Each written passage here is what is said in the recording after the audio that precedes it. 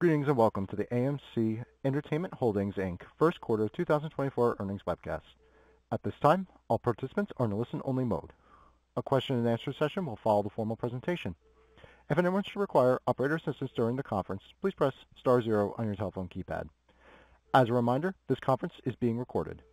I would now like to turn the conference over to your host, John Merriwether, Vice President, Capital Markets and IR. Please go ahead, sir. Thank you, Joe. Good afternoon. I'd like to welcome everyone to AMC's First Quarter 2024 Earnings Webcast. With me this afternoon is Aron, our Chairman and CEO, and Sean Goodman, our Chief Financial Officer. Before I turn the webcast over to Adam, let me remind everyone that some of the comments made by management during this webcast may contain forward-looking statements that are based on management's current expectations. Numerous risks, uncertainties, and other factors may cause actual results to differ materially from those that might be expressed today. Many of these risks and uncertainties are discussed in our most recent public filings, including our most recently filed 10Q and 10K. Several of the factors that will determine the company's future results are beyond the ability of the company to control or predict. In light of the uncertainties inherent in any forward-looking statements, listeners are cautioned against relying on these statements. The company undertakes no obligation to revise or update any forward-looking statements, whether as a result of new information or future events. On this webcast, we may reference non-GAAP financial measures, such as adjusted EBITDA, constant currency, free cash flow, among others. For a full reconciliation of our non-GAAP measures to GAAP results, please see our earnings release posted in the Investor Relations section of our website earlier this afternoon. After our prepared remarks, there will be a question-and-answer session. This afternoon's webcast is being recorded, and a replay will be available in the Investor Relations section of our website at amctheatres.com later today. With that, I'll turn the call over to Adam. Thank you, John. Good afternoon, one and all, and thank you for joining us today. Against the backdrop of an industry box office that was hampered by Hollywood's strike-induced production delays, AMC once again outperformed. We exceeded Wall Street expectations for total revenues, adjusted EBITDA, net income, and diluted earnings per share. It was no surprise to most astute observers that the number of major film releases in the first quarter of 2024 would be greatly reduced because of production delays caused by the 5-month-long actors and writers strikes of 2023 in Hollywood. Indeed, we saw that one major studio had its first quarter domestic box office revenues decrease by an astounding 98% compared to the first quarter of 2023. That studio's decline was not because of some strategic shift to streaming or a disinterest by consumers in going to movie theaters. It was solely because they were not able to release new films into the market due to the actors and writers strikes of midsummer last year. However, at AMC, we were heartened by several important events in the first quarter. First, that moviegoing bounced back in March, which was a considerably stronger month than January or February. Second, that our company's intensive review of the movies coming out later in 2024, 2025, and 2026 suggests, in our view, that very good times are ahead for the movie theater industry. And third, that our company, AMC Entertainment, performed so well in Q1, increasing our market share and continuing to become a more potent and more efficient operator. Notwithstanding a 6% decline in the quarter's North American box office compared to 2023, AMC's total revenue remained broadly in line with the prior year, and our per-patron revenue and per-patron profit continued along their stellar growth trajectory, with all-time first-quarter records achieved on these two metrics in our domestic business. At AMC in the quarter, our total revenue per patron was almost 36% above the pre-pandemic level in Q1 of 2019. And even more impressive is that our contribution margin per patron, defined as total revenue, less film exhibition costs, and less food and beverage costs, divided by the number of patrons, was almost 44% above pre-pandemic Q1 of 2019. These achievements are thanks to our relentless focus on enhancing the guest experience at our theaters, while at the same time driving efficiency in our operations.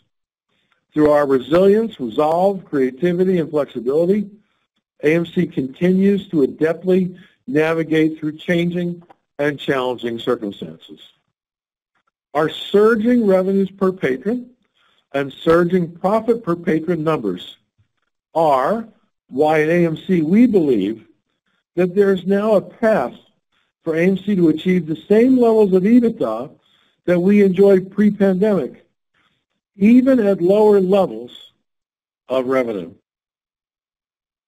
What's more, if and when the industry revenue does fully recover, we would then expect to be able to achieve substantially higher levels of EBITDA than we did in the past. Moviegoer sentiment is clear. Guests want to see movies on a huge silver screen, and they are consistently willing to pay more for the best possible experience. That certainly favors AMC, as we have more premium large format screens, namely IMAX, Dolby Cinema, and Prime, than any other cinema operator in the world. Consumers are also paying up for innovative food and beverage offerings, and AMC continues to outsell all our major competitors in F&B. All moviegoers also are now buying movie-themed merchandise from us online and at our concession stands in quantities that we have never before seen. Enough said from me about the first quarter of 2024, because my focus is not on a strike that impacted January and February movie releases. It is instead on two other things. First, it's not the movies that were not released in January and February. It is instead the movie slate that is coming over the next 2 years to 2.5 years. I am more optimistic now about the future of movie theaters than I have ever been. And that's because of the movie slate that's coming, especially towards the end of 2024, in 2025, and again in the first half of 26, which hold, in my opinion, great promise. Second, I'm paying great attention to our cash reserves.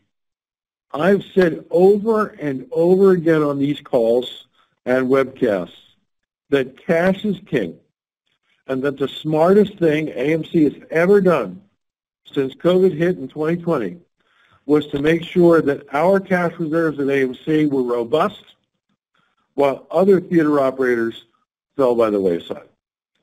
To that end, it is so energizing and so reassuring that we had $624 million of unrestricted cash at the end of Q1, and that AMC has raised yet another $124.1 million of equity capital since March 31. With cash in the bank, we are better prepared to weather any storm. But fortunately, storms do end. As a result, we see the box office turning an important corner later this year and again in full year 2025. This is not just AMC's view. Having recently returned from our industry's largest and most important annual gathering, CinemaCon, the positive energy in the air was palpable. One studio after another confirmed that film production was once again in full motion.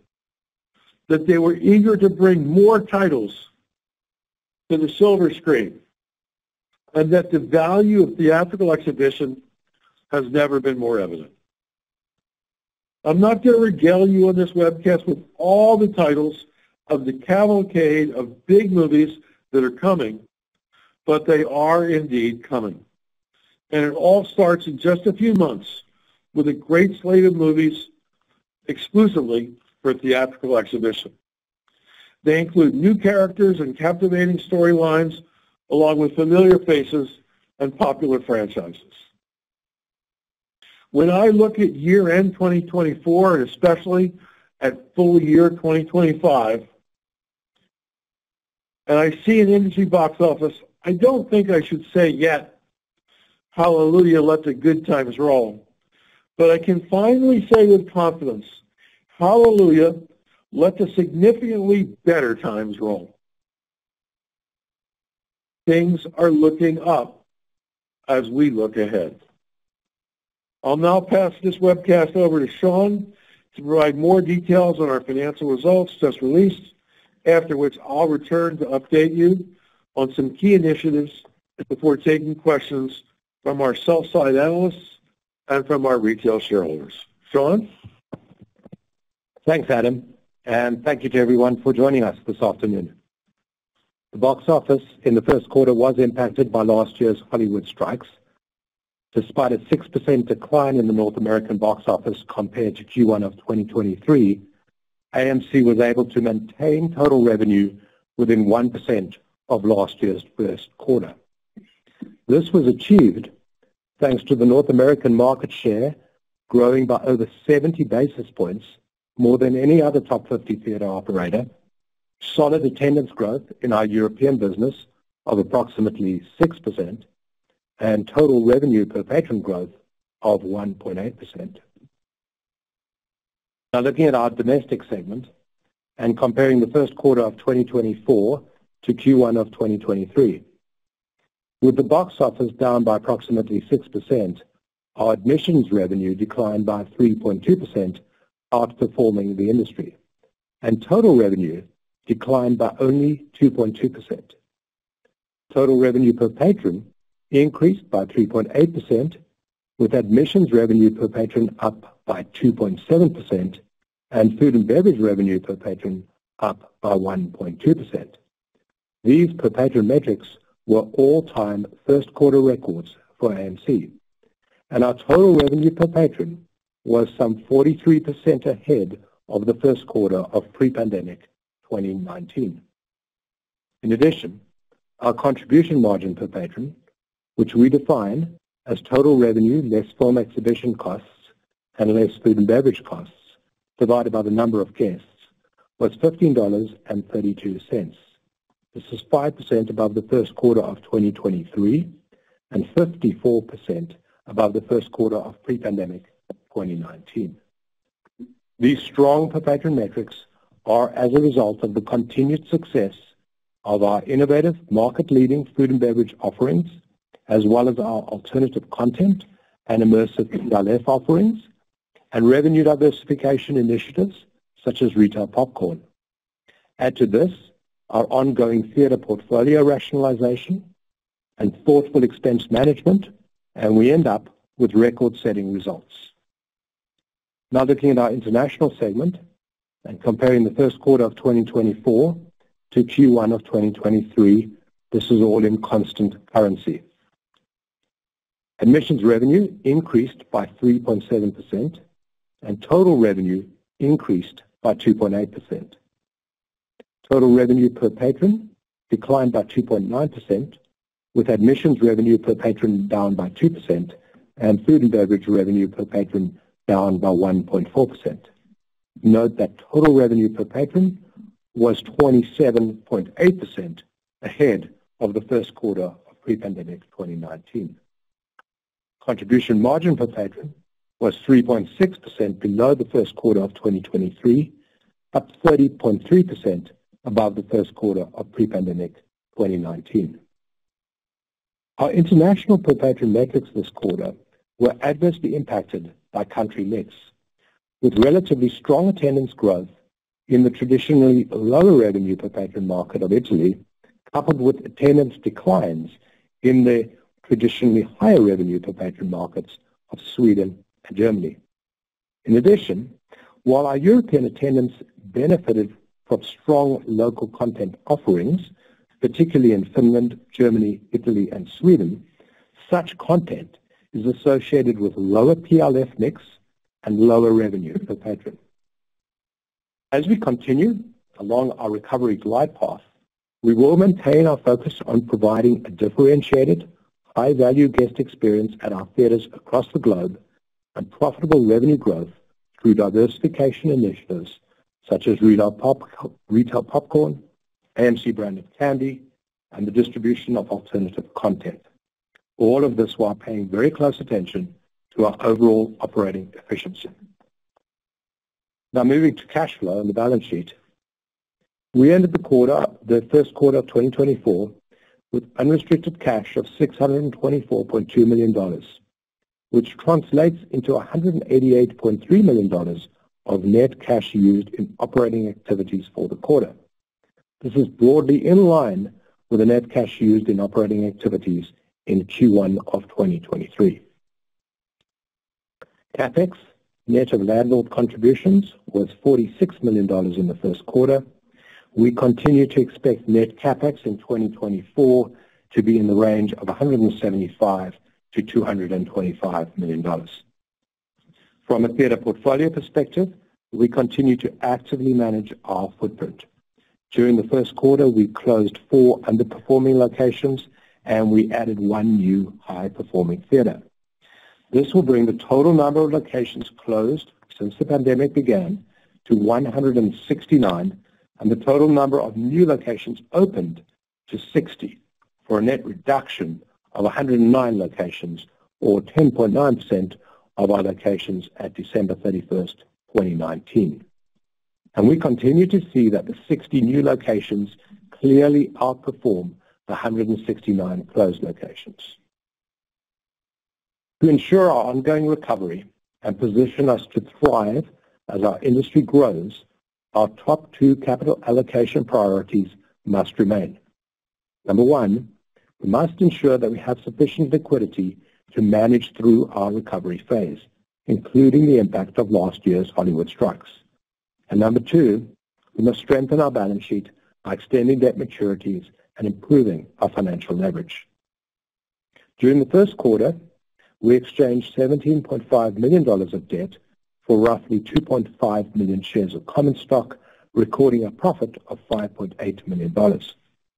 And we also repaid approximately $8.4 million of deferred rent. The deferred rent balance at the end of Q1 was $47.9 million, and we would plan to reduce this balance by another approximately $12 million by the end of 2024. Thus far, during the second quarter of 2024, we have raised $124.1 million of gross equity proceeds, excluding commissions and fees, through the sale of approximately 38.5 million shares under our existing ATM or at-the-market offering program. So overall, since the beginning of 2022, so over the last 2.3 years, we've raised nearly $1.2 billion of gross equity capital. We've lowered the principal value of our debt and finance leases by $707 million through debt repayments, repurchases, or exchanges of debt for equity, and we've repaid $267 million of deferred leases. This all for a total reduction of debt and deferred leases of $974 million. This debt reduction has also lowered our annual cash interest expense by approximately $60 million. These actions have prepared us to face with confidence a relatively weak box office in the first half of 2024. And while the second quarter is forecast to be well below 2023's record second quarter, that quarter benefited from the tremendous success of titles such as Super Mario Brothers, Guardians of the Galaxy, and Spider-Man Across the Spider-Verse. We are increasingly enthusiastic about the second half of the year and a return to a strong and vibrant post-pandemic growth trajectory. And now I'll hand the webcast back over to Adam. Thank you, Sean. Before taking your questions, I'd like to bring you all up to date on 5 ongoing initiatives at AMC. First is our continuing dialogue with several of the world's greatest musical artists.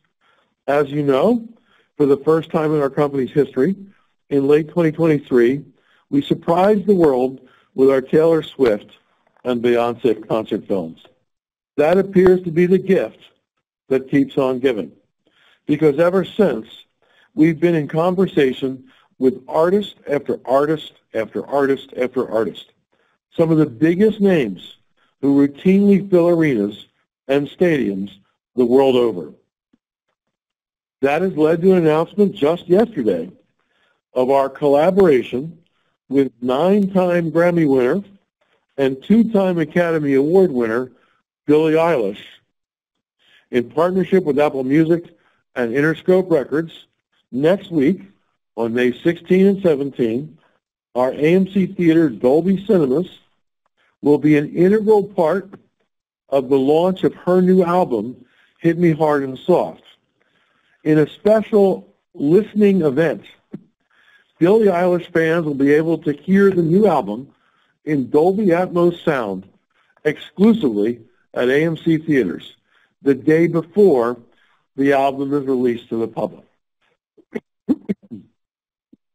The visual content on screen has been carefully selected to delight those in attendance.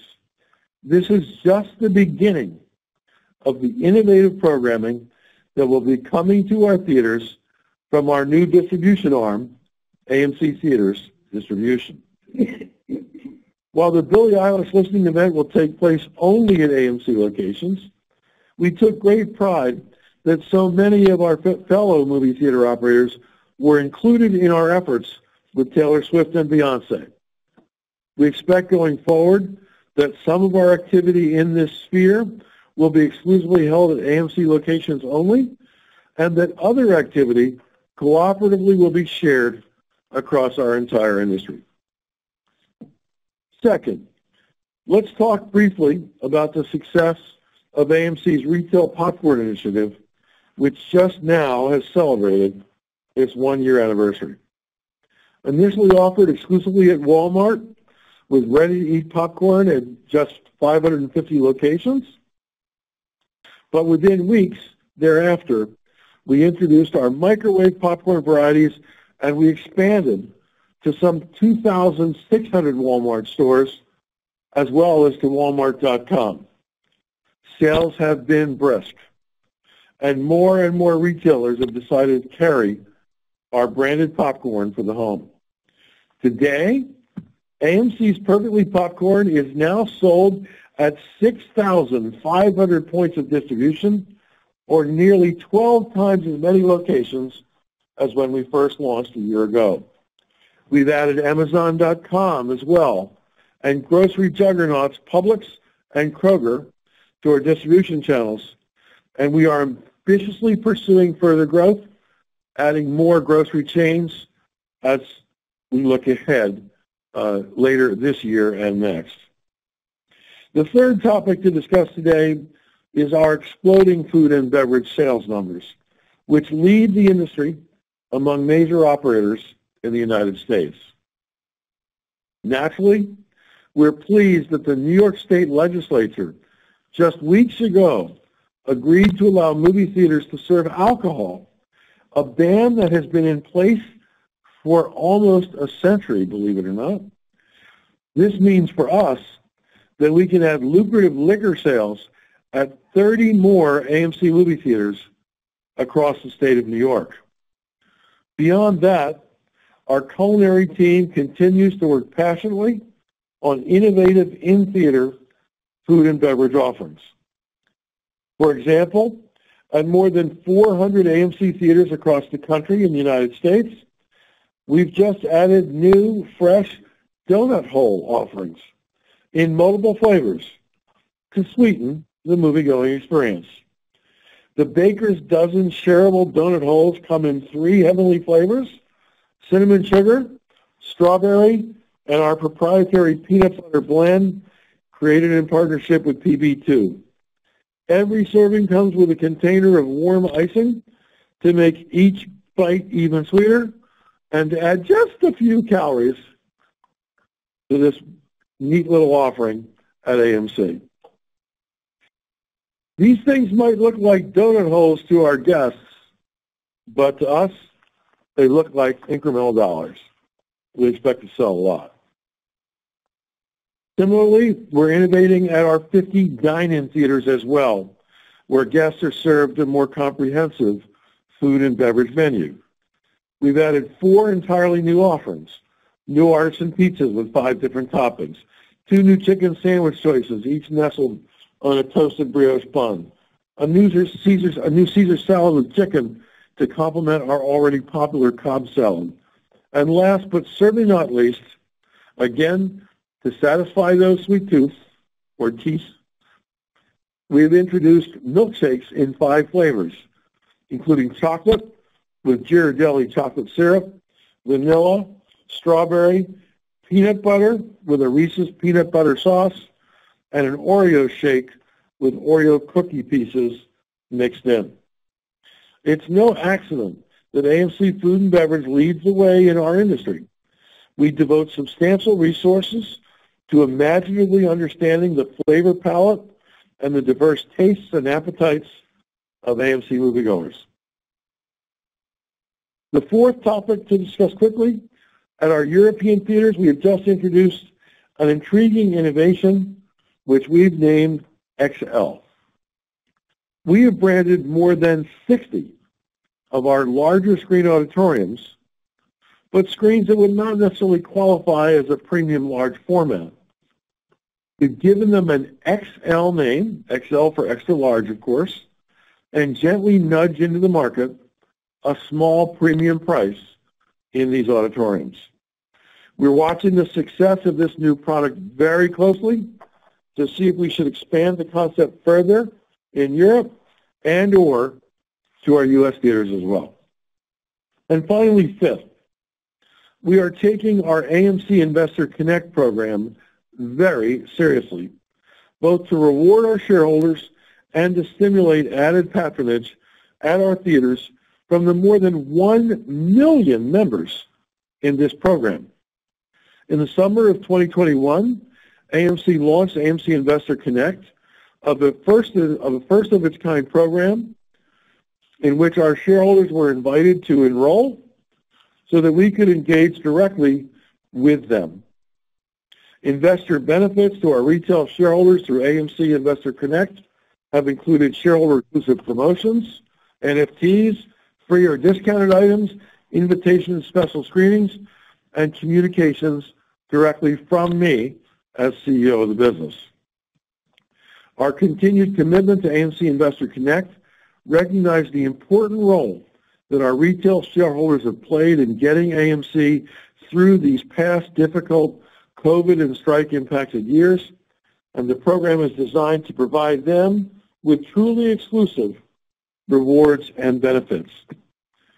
Especially knowing that there are many retail shareholders listening to this webcast right now, can I remind you all that at 7 p.m. local time tonight in our IMAX, Dolby Cinema, and AMC Prime auditoriums, we are offering a special advanced screening of Disney's stunning new movie, that's right, Kingdom of the Planet of the Apes, which opens to the general public this weekend. We hope you enjoy it.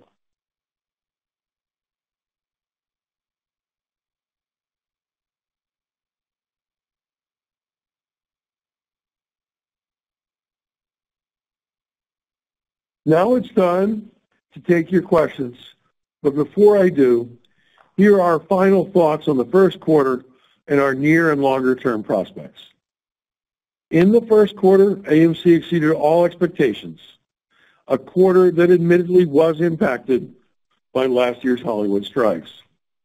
The second quarter's box office, while likely will be sequentially stronger and bigger than Q1, but it will still, too, be impacted by the strikes of last year and will fall significantly below last year's second quarter because last year's second quarter just happened to be the single strongest quarter in all of 2023. However, when we speak again in August, after the second quarter is in the books, based on what we know today, we believe that the summer box office will be strong, healthy, and growing. AMC is poised handsomely to benefit as our movie-going audience will be thoroughly entertained next summer by titles playing at an AMC theater near you, including Disney's Deadpool and Wolverine and Universal's Despicable Me 4 and Twisters. And looking beyond just the summer, we similarly are excited about what we anticipate for the fourth quarter, with such blockbusters titles as Warner Brothers' Joker, Folie à Deux, Universal's Wicked, bringing to the screen the Broadway musical that has run for decades, and more, like Disney's Mufasa the Lion King and Sony's Venom, The Last Dance. I could go on and on and on about the movies that are coming in 2024. But not only are we confident about the second half of 2024, we are also literally enthralled about an accelerating box office recovery as we head into 2025 and on into 2026. The box office in 2025 should be materially stronger than it has been in several years. AMC continues to be resilient, leveraging innovation as well as hard and smart work to navigate through these turbulent times. We have positioned ourselves not only to survive in troubled waters, but also to thrive as our industry grows. And as we look at 2025, we believe that our industry will again grow. We think the future, therefore, looks very bright. With that, Sean, let's move to questions. Ladies and gentlemen. Joe, you can. Go ahead, Joe.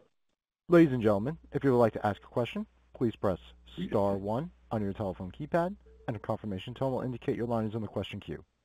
You may press star 2 if you would like to remove your question from the queue. For participants using speaker equipment, it may be necessary to pick up your handset before pressing the star keys. And our first question comes from the line of Jim Goss with Barrington Research. Please proceed. All right, thanks. Adam, regarding your discussion about food and beverage initiatives, clearly dollars are more important than margin percentages, but I wonder if you could talk about how you think in terms of introducing items and the pricing attached to those items, and where you feel the food and beverage margin should settle in. It's slipped a little bit in the last quarters for some of the reasons that have taken place. So, Jim, we're picking up increased food and beverage sales sort of staggering numbers. You know, pre-pandemic, routinely, food and beverage sales per patron were about $5 ahead at AMC. I'm using the domestic numbers as a placeholder, not the European numbers. The European numbers are a little bit less than the U.S. numbers. And they've shot up to around $8 to $9 ahead post-pandemic. So we're looking at a huge increase. And our F&B margins are in the low 80s. It varies item by item and quarter by quarter, but my rule of thumb is about 82% of incremental food and beverage sales flows to the bottom line. So when we pop a $4 increase in food and beverage spending over where we were a few years ago, like that's a huge driver of income for us. And it's one of the reasons that our revenue per patron is up so much. It's one of the reasons our profit per patron numbers are up so much. And it really comes from three factors, or maybe I should say four factors. One, we have slightly, and only slightly, raised the prices on our F&B products.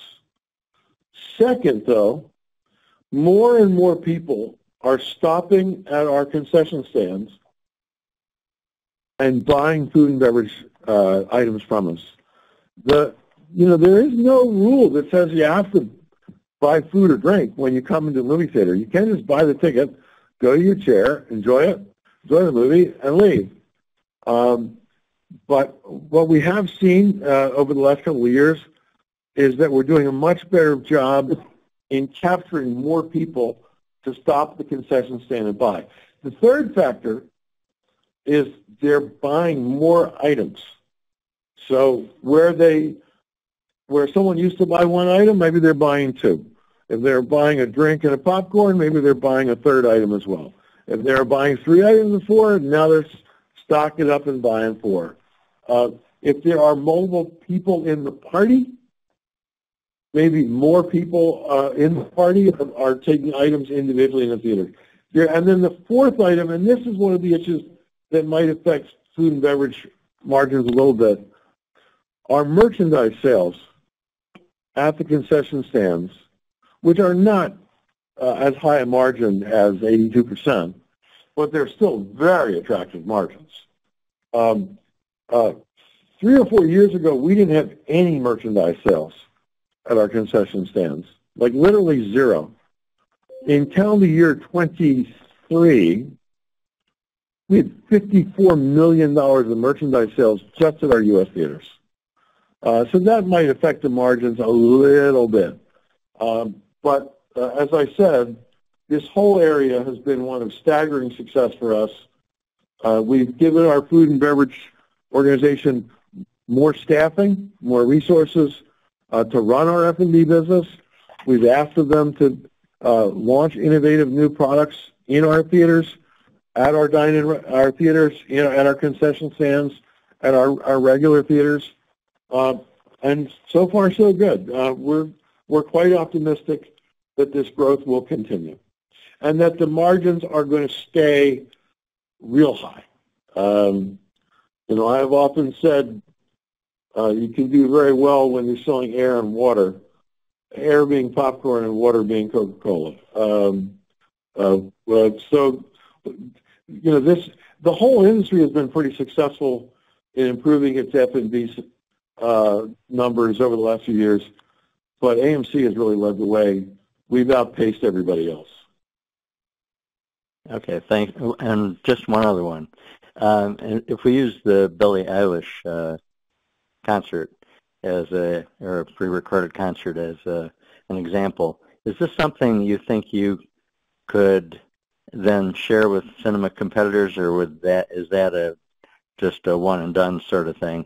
Or could you do a limited run at AMC, like every Wednesday or something of that nature, to take advantage of it, but not interfere with your first-run theater or first-run films? So when you talk about every Wednesday, that means 52 Wednesdays. Well, or not necessarily, just some pattern. No, I know, but what I was about to say, with 9 Grammys and 2 Oscars, there aren't 52 Billie Eilishes. So I don't, and it's a tremendous amount of work to get these artists to agree to showcase their talent in our theaters. But that having been said, I don't think we'll be doing 52 a year of them. But I do think that we'll be doing several per year. Even a one-time listening event is lucrative for us on a per-screen basis. And, of course, the Taylor Swift and Beyonce concert films were enormous for AMC. They represented more than 15% of our total profitability for the year last year, if you look at the EBITDA they generated. I do think that many of the, I do think that, I know from having talked to so many people who are either the artists themselves or representing the artists, that there's a lot of interest in the movie industry generally based on what we pulled off collectively for Taylor and for Beyonce. I would expect several major projects a year. I'm really excited about this listening event for Billie Eilish because it's not a concert film. It's her new album release, which they've put some visuals to. You know, is it possible that a lot of major artists will look to movie theaters as an intriguing way to launch their albums and to garner extra publicity and fan interest, especially auditoriums equipped with something as industry-leading as Dolby Atmos sound? We put together the Billie Eilish thing with pretty tight timing, so it really wasn't practical to try to take this one to our competitors. But the success of Taylor and Beyonce was that we did take it to our competitors. It wasn't just an AMC thing. It was an industry thing. We had a very good market share, but it was an industry-wide effort. And we're going to be working very hard with our fellow movie theater operators through AMC Theatres Distribution, our distribution arm, to offer experiences not only at AMC, but also to take them to our competitors' theaters as well. So I really think it's an industry-wide opportunity, but AMC is blazing a new trail, and we're way out in front. And the summary is some of it we'll wind up doing ourselves alone, exclusively, and others we will certainly take to our competitors. I have to say, this is one circumstance where our competitors have been fabulous to work with. You know, we fight like cats and dogs all year long, but on pulling off Taylor Swift and pulling off Beyonce, so many of the names that you would recognize as major theater chains in the U.S., in Canada, in Mexico, in Europe, and globally, we're our best possible partners in this effort, and we would expect to be able to bring more such experiences to them either later in 2024 or in 2025. All right. Well, thanks very much for taking my questions. Thank you, Jim. And the next question comes from the line of Alicia Reese with Wedbush Securities. Please proceed. Good afternoon, gentlemen. I'm looking at the dynamics around market share in film rent. And so I'm just looking at, you know, there are a few titles in the quarter that drove most of the box office, particularly domestically. And a lot of that coming from Dune, which presumably led your market share gains in the quarter, as you have the largest footprint of IMAX screens, and that played very well on IMAX. But I'm wondering if you could talk, at least qualitatively, about the dynamics that drove your film rent substantially lower year over year. Sure. Sean, I'll throw in something, and Sean will take it in addition.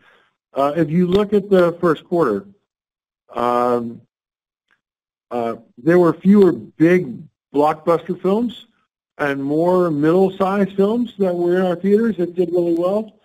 And if you look at we've never really disclosed our deals studio by studio, but they tend to be on sliding scales where studios command a higher film rent on higher grossing films.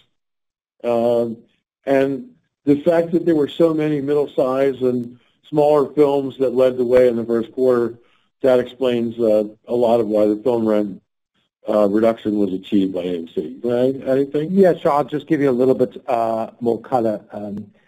So when we look at the number of titles that we played in Q1 2024, over $5 million, we had 41 in Q1 versus 35 in Q1 2023. And obviously the box office was lower in 24 than 2023. So yes, June was the biggest title of the quarter, most significant. But after June, the box office per title went down quite significantly. And so it's exactly as Adam says, you know, when the films have a lower gross per showing, that certainly impacts our film rent favorably. Thank you. Thank you. There are no further questions on the audio line. I would like to turn the call back to management for retail shareholder questions. Thank you, operator. Okay, Sean, so what questions have come in from our retail shareholders? So the first question is related to market share as well. And the question says that, AMC has been growing market share in the U.S. market while at the same time closing underperforming theaters. So can you comment about what we can attribute this success to? And do we see this market share growth as sustainable as the industry recovers? Sure. So, yeah, it's a pretty impressive trick to increase your market share when you're closing 100 theaters. But that's exactly what we did.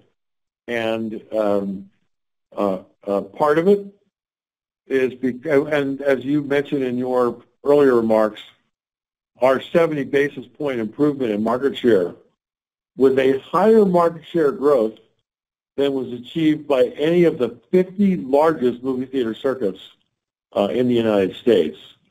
That's very encouraging for us. Part of it is because we think our theaters are in good shape. Part of it is because we think we've got very strong marketing, which I'll talk about later.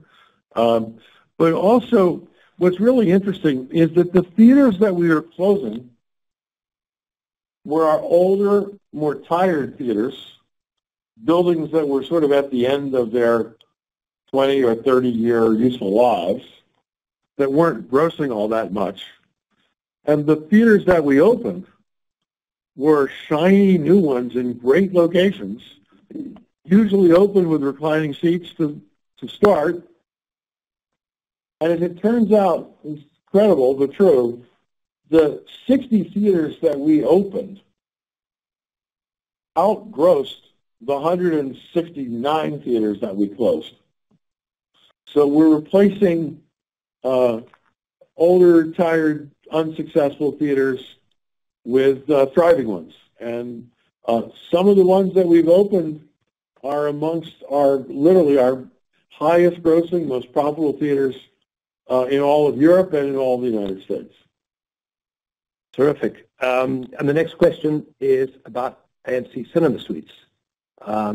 Question here is looking for an update on Cinema Suites, and is there a chance that we release these products on the retail channel? So Cinema Suites is doing great. We're very pleased. As you all know, I think it was in the fourth quarter of 2023, we unveiled a proprietary house brand of premium gourmet candies, chocolate-covered peanuts, chocolate-covered raisins, chocolate-covered almonds, chocolate-covered pretzels. Four different SKUs. We say they're premium gourmet candies because they have a lot more chocolate. And we tend to charge the same price for Cinema Suites as we charge what I might call regular branded candies that everybody knows and loves. They've been selling well. We've been they're nicely ahead of expectations. We've had no problem with the supply chain and getting these delivered to us in quantity. And I would think that we would, in fact, take them to the retail market at some point going forward. Exactly when, I don't know. It's not the highest priority. There are other things that are higher on the list of things to do to make more money for AMC. But Cinema Suites have done great. We're glad we did it. Great. And then the next question is about our capital expenditure. Can we provide some color on AMC's CapEx spend? Where are we allocating the money? Well, since your nickname around here is Dr. No, and you're the one who rations capital, and we've done everything in our power not to spend capital expenditures at the moment, because our preference has been to build up our cash reserves for a rainy day. Why don't you answer the CapEx question? Thanks, Adam. Well, it's true we are very disciplined in our capital spend, particularly during this recovery period. But the good news is that AMC has a very large number of high return investment opportunities. Right now, we're prioritizing those investments that maintain our existing buildings, our existing equipment, our IT capabilities, so that we can continue to provide the best possible guest experience. But we're always allocating our capital to the best risk-adjusted return opportunities, and we'll continue to do that. When I look to the future and I see sort of the pipeline of attractive investment opportunities we have, they include our premium large format auditoriums, sight and sound upgrades, automation of the guest experience, theater seating, etc. So again, there are many very attractive opportunities, but now around 75% of our capital spend is really focused on maintaining the assets to continue to provide the best possible guest experience. Thank you, Sean. I might add that I think the priority of spending has been maintenance CapEx first, because we have to keep our theaters in decent shape. But to the extent that we have additional monies in the door, our priority has been to use that to build up our cash reserves. My comments in my earlier prepared remarks of cash is king, it's a serious comment. I do believe that one of the reasons why AMC has defied gravity the last 4 years and surprised a lot of people who thought we might run into trouble that we didn't, is we built up our cash reserves intelligently. But having said that, there are so many interesting ways that we could reinvest in the business, and I personally think the most lucrative of those ideas is, as you said, the increased premium large format screens. I hope that we can add more IMAX screens and Dolby Cinema screens. We are the largest IMAX exhibitor in the world outside of China. We're the largest Dolby Cinema exhibitor in the world. We have about half of the IMAX locations in North America. We have all the Dolby Cinema locations in North America. Those auditoriums do extremely well. And if we can rustle up some capital expenditure money to do it, adding more of them is a great idea. Agreed. Next question here is related to debt. The investor asks, with a significant amount of debt maturing in 2026, 2 years from now, what is the company doing to address this debt that is maturing and reduce the overall debt level? So in terms of reducing the debt level, we have done, I think, a phenomenal job over the last few years of paying down debt and other deferred obligations like deferred rent. In the last 2 years, roughly, we've paid off almost $1 billion of long-term debt and other deferred obligations, which is encouraging. We've done that in part by buying a lot of debt back in the open market at a discount, which means you're doing it at a profit, which is also good. Still realizing we are playing a capital allocation game of reducing debt, buying in debt, versus investing in the business through CapEx versus building up our cash reserves. It's a bit of an art form, which actually, Sean, you manage this process day to day. But we've paid off or reduced so much of our debt and obligations. It is kind of staggering to me that we had to borrow about $2 billion to survive COVID. And yet, if you look today at our net debt, AMC's net debt today is less than it was just prior to COVID. So how is it possible that, we had to borrow $2 billion to survive, and yet we have less debt today than we had going into COVID? And the answer, of course, is because we raised a lot of equity and we paid down debt, which is important for us to do. Looking forward, we still have about $4.5 billion of debt. Not much matures before 2026, but there are huge maturities in 2026. And I can assure everyone listening to this call today that the management of this company which has been pretty smart in how we've navigated ourselves through the pandemic heretofore, and a leveraged balance sheet without a lot of EBITDA heretofore. That same management team is wholly focused on the debt maturities that are due in 2026. This is not something that we're going to look at next year or the year after that. We've been working with our board of directors and our investment banks for almost a year now in discussing the smartest ways to extend the maturities of our 2026 debt into future time periods. The good news is that we have lender syndicates who generally like AMC, have worked with us before, are working with us now.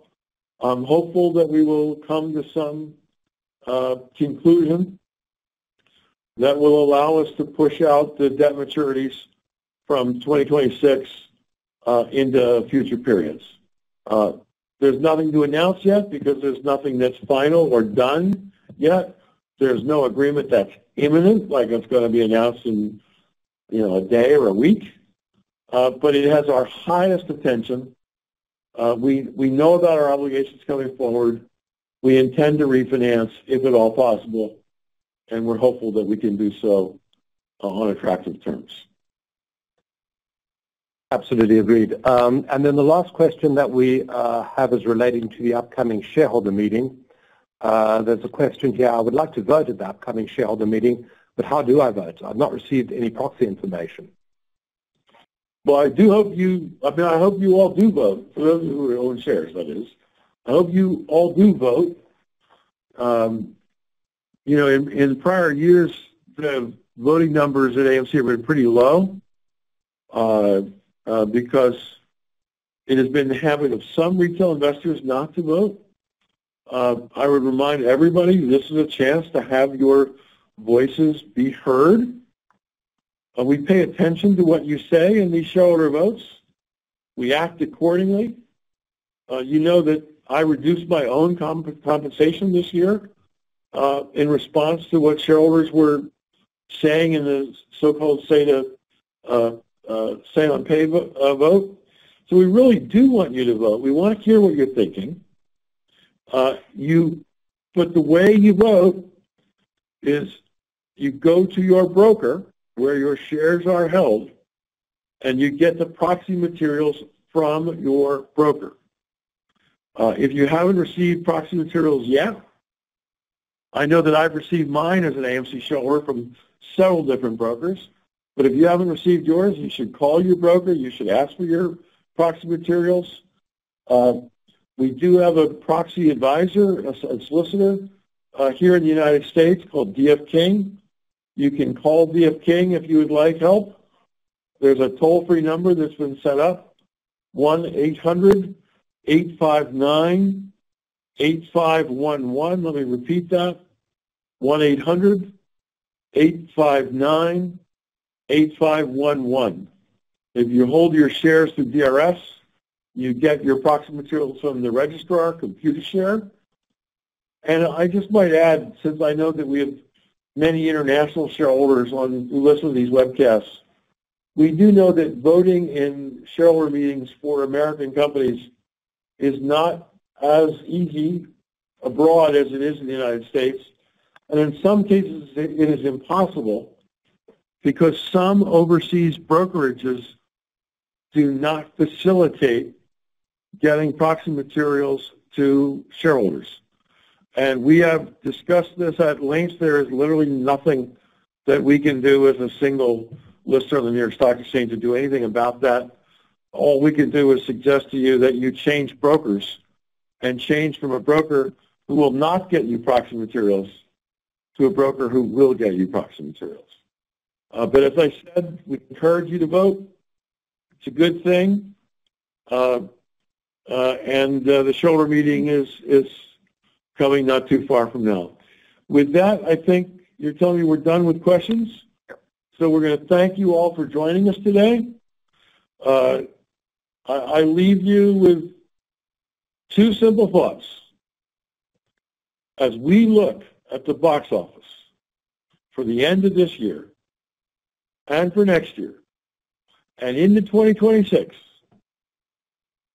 the box office looks spectacular compared to what we've suffered with in 2020, 21, 22, and 23.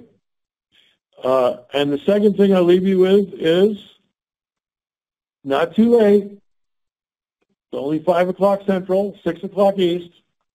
At 7 o'clock local time all across the country in our premium large formats is a special advanced screening of Kingdom of the Planet of the Apes. Should be a pretty big movie this weekend. With that, thank you all for joining us today. Thank you. This concludes today's conference. You may now disconnect your lines at this time.